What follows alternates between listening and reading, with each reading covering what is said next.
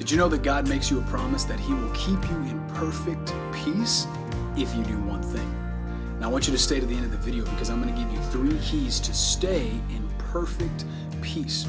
Now, Isaiah 26 goes on to say this: keep your mind stayed on Christ, and God will keep you in perfect peace.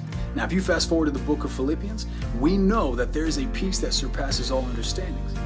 And if there's a peace that surpasses all understanding, then I know that my ticket, my key to access that true divine peace is to keep my mind stayed on Christ.